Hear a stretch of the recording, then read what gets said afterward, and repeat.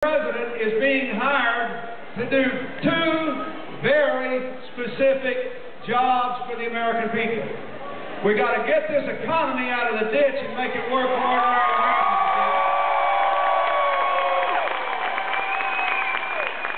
And we have to restore America's standing in the world as a leading force for peace and prosperity.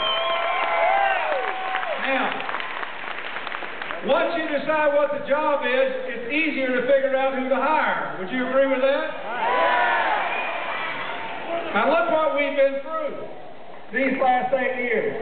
Look at the condition of America today. We nearly had a total credit meltdown in this country.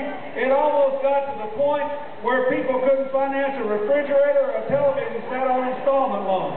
The biggest car dealer in America stopped financing cars for a couple of days. The whole shebang nearly ran off the rails because of too much risk, too much debt, too little regulation, the wrong philosophy. And look at what's happened to the economy. After family income went up $7,500 a year after inflation across all racial and regional lines, it's $2,000 lower today after inflation than it was the day I left office. Why? Because after 22.7 million new jobs, we'll be lucky to finish this 8 years with 4 million new jobs. You can't run a country like that.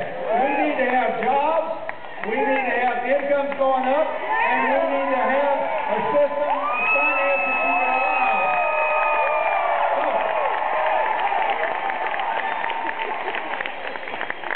And the things that have happened because decisions were made. You hire a president to make decisions. So this election, I would argue, is about the philosophy, the policy, and the decisions. Number one, Barack Obama has the right philosophy. He knows America is a country that works from the ground up, not from the